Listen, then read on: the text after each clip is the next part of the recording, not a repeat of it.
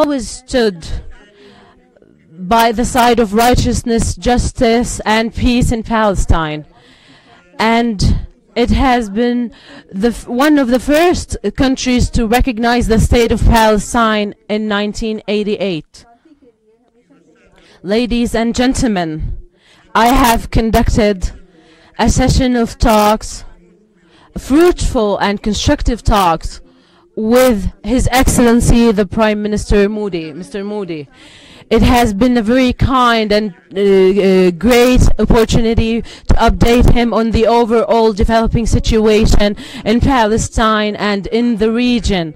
And I have exchanged with His Excellency points of view relating to the prospects of peace and getting the peace process out of this dilemma due to the continuing Israeli occupation of our land and the blocking of the political horizon and prospects follow in the wake of the U.S. President's decision on Jerusalem and refugees. Here I would like to reassert our commitment to political action and negotiations as a means of achieving our national goals to freedom and independence in accordance with the two-state solution along the lines of 1967 and the internationally legitimate resolutions, so that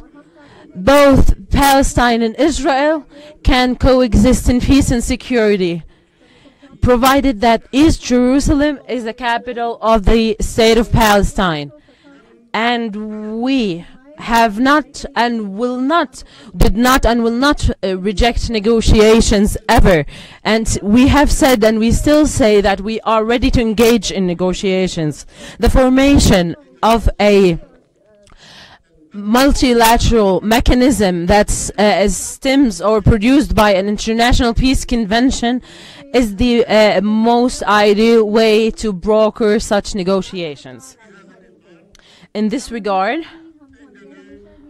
we rely on India's role as an international force of great standing and weight through its historical role in the non-aligned movement and in all international fora, and its increasingly growing power on the strategic and economic levels in a way that is conducive to just and desired peace in our region, and which will impact peace and world and security and peace. Your Excellency the Prime Minister, this has been a good opportunity to express to Your Excellency how much respect and how high of a standing you personally have through your wise and courageous and brave leadership, and in establishing peace and stability foundations in our region and the world. And in recognition of that, we have had the honor today to decorate you with the highest order of honor in Palestine, and that is the Grand Order of the State of Palestine.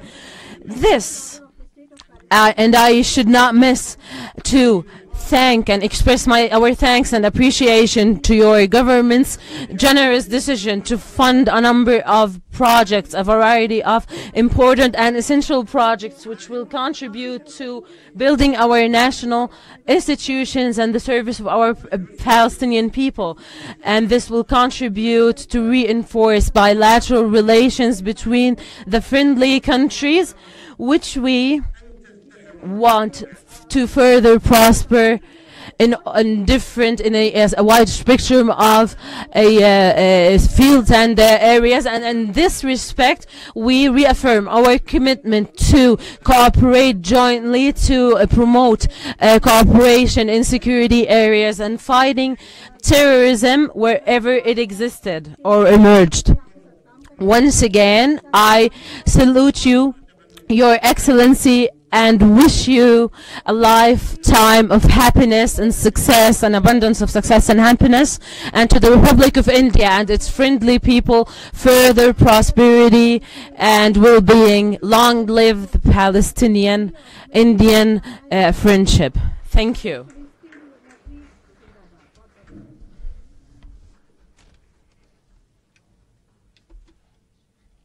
Now I take from here.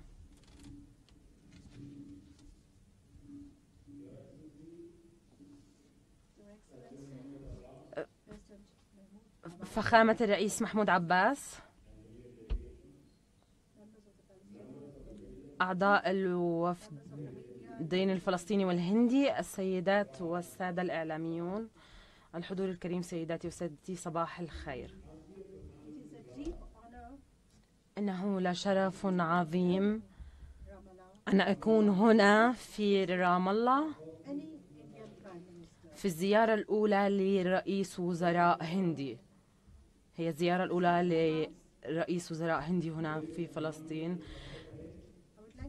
فخامة الرئيس عباس، أود أن أعبر عن امتناني وشكري على كلماتك اللطيفة واللبقة والترحاب الحار والاستثنائي الذي تفضلتم بلقائنا به أنا ووفدي المرافق.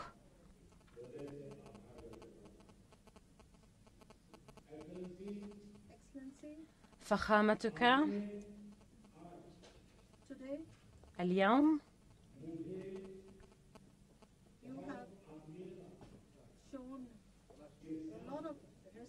لقد تكرمت فخامتك اليوم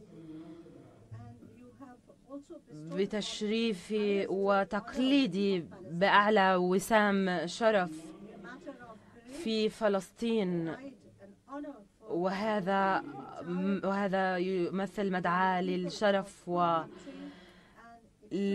وأنه لشرف عظيم لجمهورية الهند بأسرها، وهو يظهر مدى تقارب العلاقات ما بين بلدينا. ولهذا الشرف أود أن أعرف عن امتناني بالنيابة عن مليار و125 مليار هندي.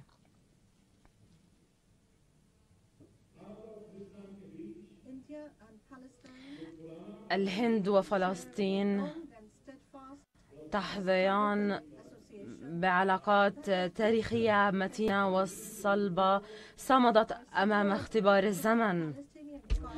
إن دعمنا للقضية الفلسطينية أصبح محورا ثابتا في سياستنا الخارجية، لا ينقطع ولا يتزعزع. ولذلك فإنه يسعدني أن أحظى بهذه الفرصة لأقف هنا اليوم إلى جانب الرئيس محمود عباس، والذي هو صديق للهند منذ فترة طويلة. لقد تشرفت باستقباله خلال زيارته لنيودلهي في شهر أيار العام المنصرم.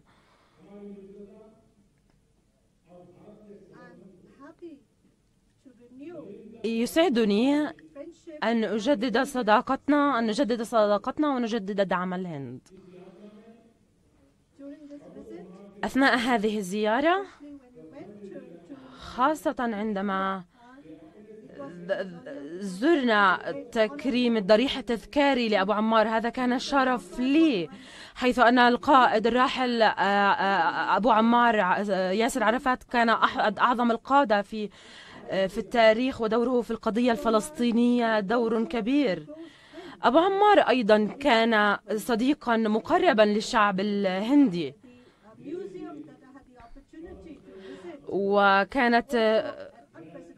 وتجربتي في زيارة ضريحه كانت تجربة غير مسبوقة لي ولزيارة المتحف أيضا. مرة أخرى أريد أن أشيد بذكرى الراحل أبو عمار. سيداتي وسادتي، الشعب الفلسطيني أظهر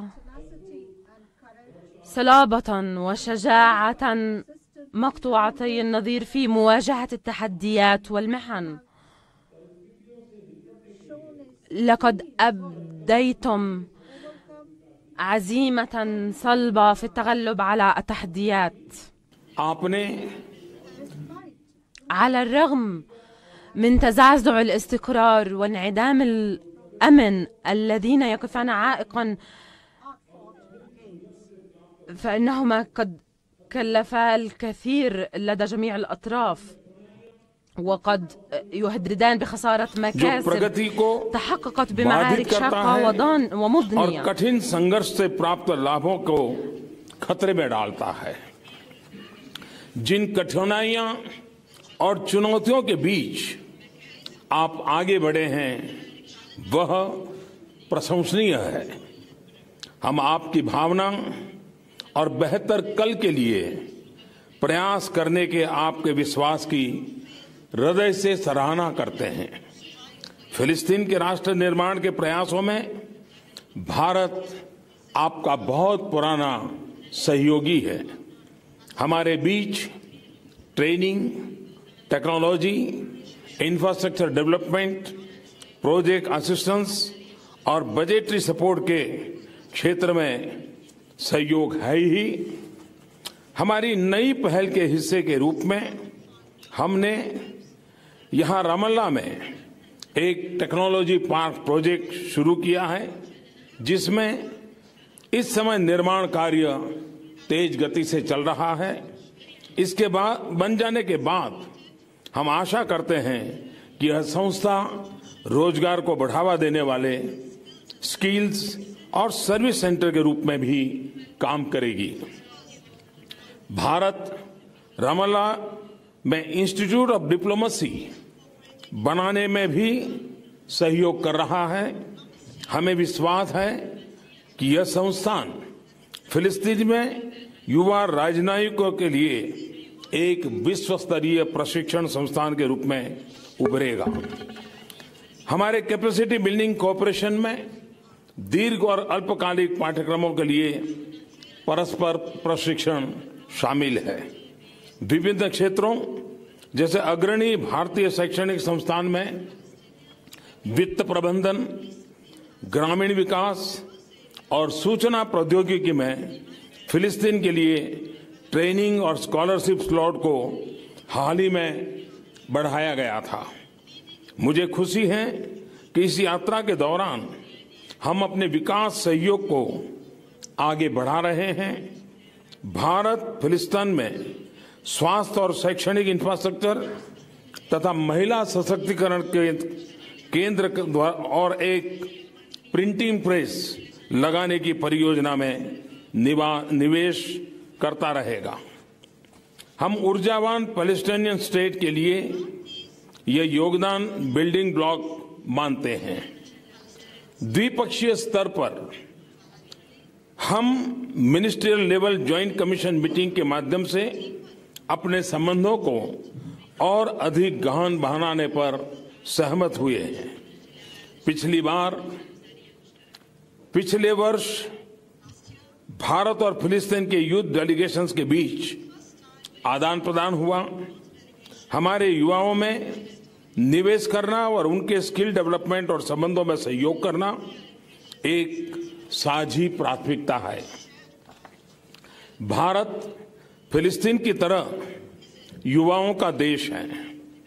हमारी आकांक्षाएं फिलिस्तीन युवाओं के भविष्य को लेकर वैसी ही हैं जैसी हम भारत के युवाओं के लिए रखते हैं, जिसमें प्रगति, समृद्धि और आत्मनिर्भरता के अवसर उपलब्ध हैं।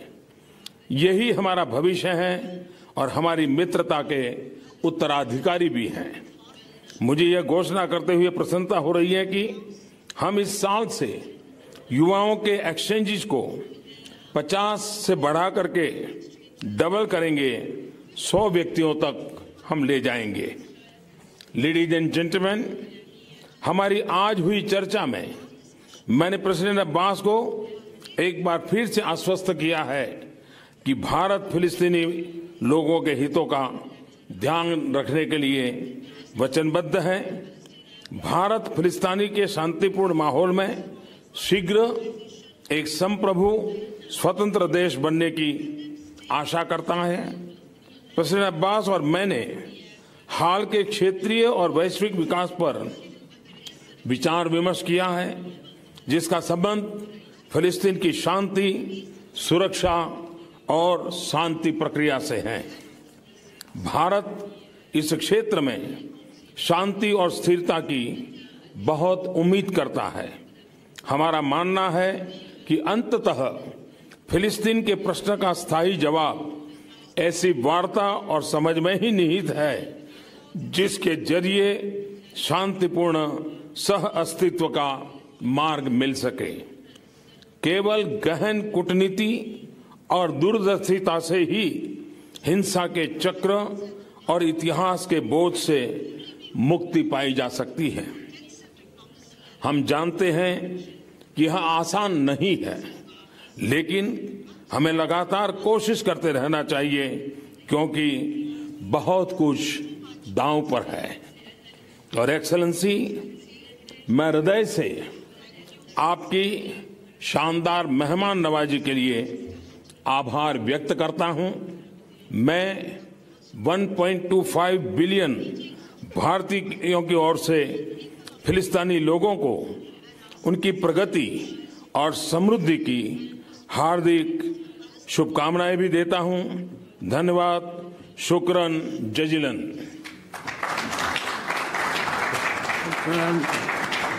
Thank you very much. Thank